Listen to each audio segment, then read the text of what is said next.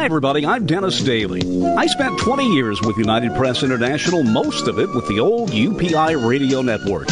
And my favorite assignment was going on the road, producing and hosting American Montage. It was an hour-long weekly program. Now here's an edited version of one of those shows. Hi, and thanks again, everybody. We're on the road again in Los Angeles. If you mention the name Norman Corwin to a lot of people, they'll say, Norman Corwin who?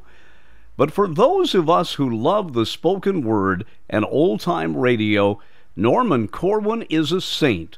For Norman Corwin wrote much of the best radio that America heard in the 1930s, 40s, and 50s.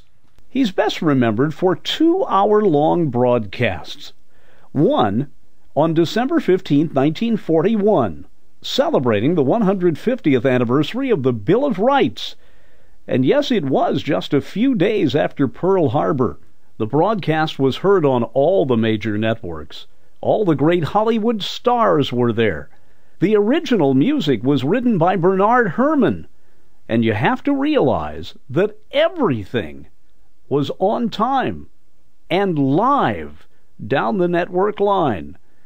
And after you hear some of this, you'll note that the narrator is none other than Jimmy Stewart. In witness whereof we have hereunto subscribed our names, George Washington, President, and Deputy from Virginia. Now, gentlemen, we are ready for your signatures by geographical progression north to south. The deputies from New Hampshire will please sign first. John Langdon. John Langdon. Nicholas Gilman. Nicholas Gilman. The delegates from Massachusetts. Good-looking men, these. They're mostly lawyers. 2 or 3 of them surgeons. Rufus King. The gentleman from Connecticut, please. William Samuel. Broome, there. Broome of Delaware. He did surveying for a while. Roger Sherman. And now our representative Sherman, who just signed. He was a shoemaker before he studied law. The gentleman from New Jersey. That's Washington calling the delegation. David Brearley. David Brearley. The gentleman from... The man behind Ben Franklin is Alexander Hamilton. Ben's getting old now, 81. Hey, he slept off and on throughout the whole convention, but when it was important to be awake, he was awake all right, and active. Pinckney. Charles Coatsworth Pinckney. There have been men assembled in the room before, but never to a greater purpose. The others. Well, Abraham Baldwin. Here comes the last to sign now. William Jackson, Secretary. So,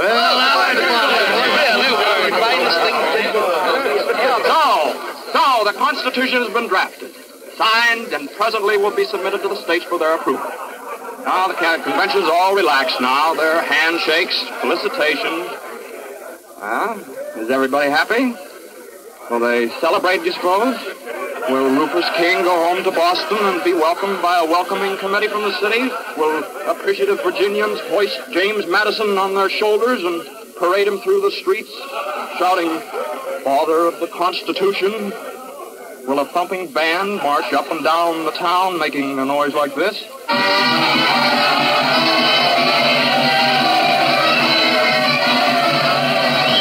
No, there will be no band. And I say to you, ladies and gentlemen, the heart of every man and woman, nay, of every child in each and every one of our 13 states, from the rock-bound shores of Maryland to the golden sands of Georgia, should fill and swell with pride on reading the noble and glorious Constitution which our wise and prudent and far-sighted representatives in solemn assembly have framed and admitted to our glorious states for their approval. And I say to you... No. There will be no speeches. There will be no celebration. No confetti from the windows. Fireworks saluting cannon. Roses strewn beneath the coaches of the delegates. Instead, suspicion. It was a grand and glorious hour in which Stewart and the actors explained how the Bill of Rights was written and how the Bill of Rights codified America's freedoms. You see, Norman Corwin was able to command all of that, getting Herrmann to write the music and the Hollywood stars to participate because of his incredible reputation for writing and producing quality radio. But Corwin is best remembered for what was broadcast on CBS the night of victory in Europe, On a Note of Triumph. It was narrated by the great Martin Gable. and it saluted the common men and women who had fought and died in World War II up to that point. Take a bow, G.I. Take a bow, little guy. The Superman of tomorrow lies at the feet of you common men of this afternoon. This is it, kid. This is the day. All the way from Newburyport to Vladivostok. You had what it took, and you gave it, and each of you has a hunk of rainbow round your helmet. Seems like 3 men have done it again. On a Note of Triumph was so beautifully written, and the narration exquisitely read by Martin Gable. At one point, Gable takes the listeners below the waves to tell men in a submarine that Hitler has surrendered, only to find that these men will never fight again. You who are these long months unreported, you who have been out of touch of any but the deep-sea angels of the Lord's Leviathan reserves, you who are resting, rest assured of this. Over your heads and above the sea, victory has risen like a sun and moves west as we tell these things to you. Periodically, throughout On a Note of Triumph, the narrator Martin Gable talks to a lone GI who represents all of the victors in the war to that point. At one point, the GI says, "How much has the war cost us so far?" Gable says it's more than just planes and supplies and K-rations. These costs are calculable and have no nerve endings, and will eventually be taken care of by the federal taxes on antiques, cigarettes, and excess profits. However, in the matter of the kid who used to deliver folded newspapers to your doorstep, flipping them sideways from his bicycle, and who died on a Jeep in the Ruhr, there is no fixed price, and no amount of taxes can restore him to his mother. On a Note of Triumph ends with a prayer that the world will wake up and never let war happen again. Post proofs that brotherhood is not so wild a dream as those who profit by postponing it pretend.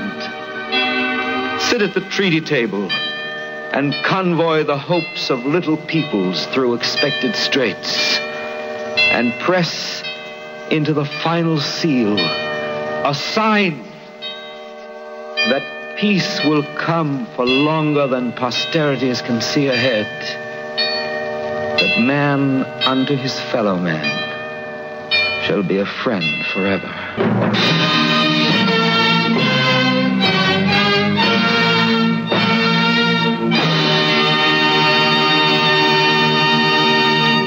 This was the most listened to program in the history of American network radio. When he and those wonderful people were cranking all of this out at CBS, was it just a job? Or did he think his prose would last forever? I never thought the work was that singular, that durable, and I wrote it. For example, I was asked by CBS to have an hour program ready for the night of victory in Europe. Well, I was doing a series. They said, please stop in the middle of it, prepare, because it may be soon. So I did, and I stopped, and I worked hard on it. And when it was broadcast and it was finished, I thought, well, I wiped the sweat from my brow, and I thought, well, we got through that one. It didn't fall on my face, and people seemed to like it. I listened to what Norman Corwin wrote, and I see pictures that are unbelievable. His choice of words. He was indeed a fantastic poet in his era.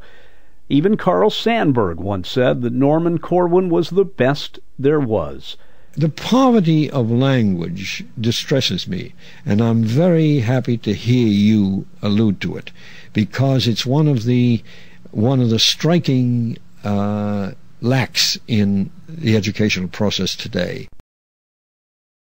An American treasure, a man who took the language and made it sing, a man who was at the heart and soul of the golden days of network radio.